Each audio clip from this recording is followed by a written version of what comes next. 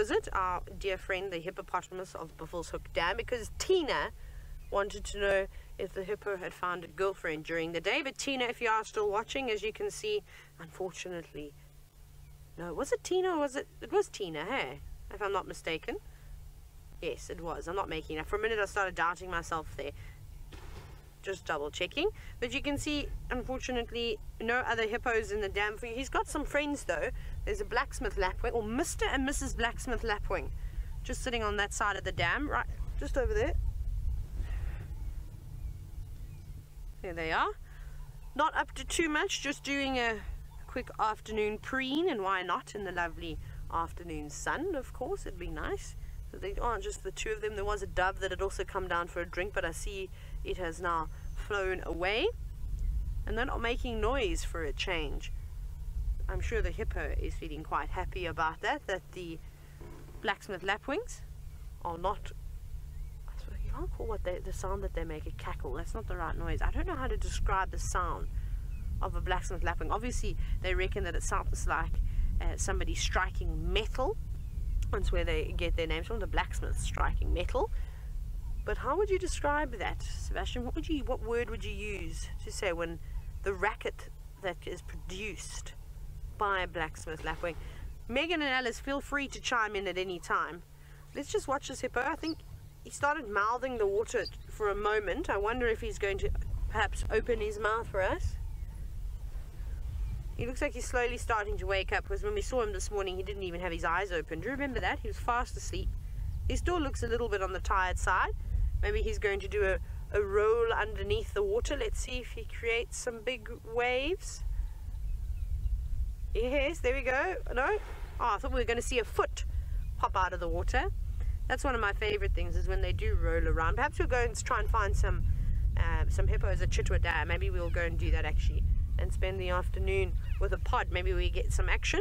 But you see how he keeps mouthing the water. Now typically when they start doing that, they normally open their mouths and stretch open their jaws. Let's see if he's going to do that, because he looks like an impressive bull. Yes, good hippopotamus.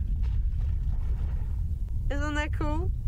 You know what, nature's so great when the animals sort of use your cue and then they open their mouths. But this is the time that they start to get active, so you can expect a lot of mouth opening. Typically that's a threat display.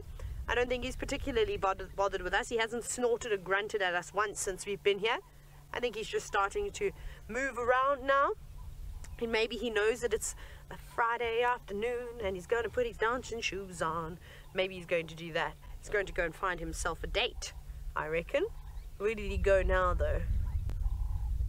Should we time and see how long he stays under the water for? But hopefully he doesn't stay under the water for a whole 6 minutes. Come on, another one for us, big man.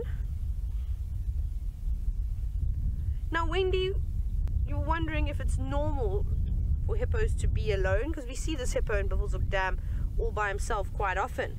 Yes, it is. So this is just a young bull. He's actually got a very nice spot here. He's got lots of grazing around him. He's probably got the entire...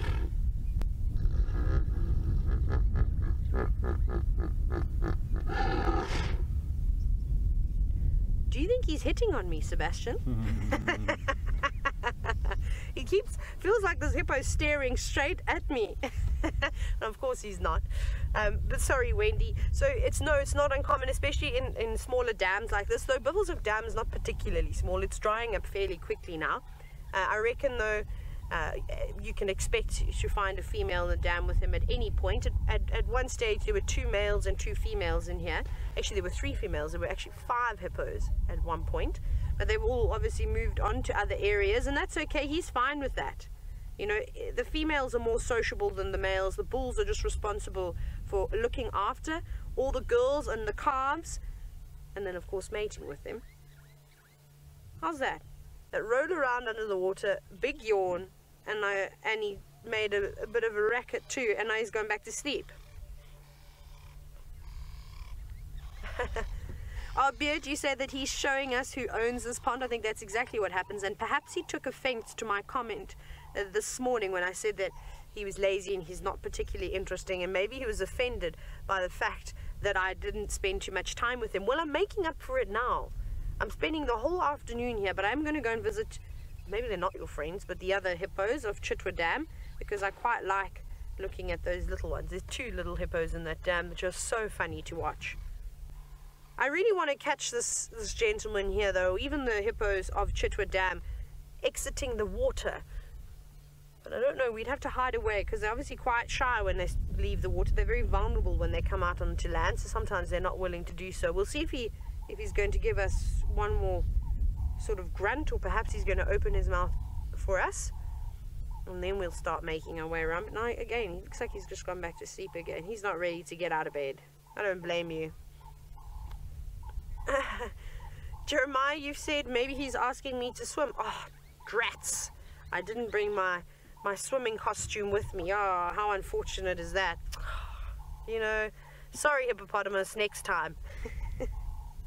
No, I don't think I'll be joining this hippo for a swim. Well, if you wanted him to splash around and make a bit of noise, me just standing on the edge of the water would cause him to do that, but then I'd have to be quick enough to get out of the way, because I'm sure he'd come charging at me. I don't think he would take too likely to me approaching his territory. Remember, hippos don't just have territories in the water, but they also have territories out on land. We sort of look at it as a figure of 8. What have you spotted? Have you spotted another bird? No. There's a dove to the left of Mr. Blacksmith Lapwing, the one that's to the furthest. There's a little dove that's come down for a drink. We can have a look at it. A little bit more to the left. If you keep panning, you'll eventually spot it. There it is. Ah!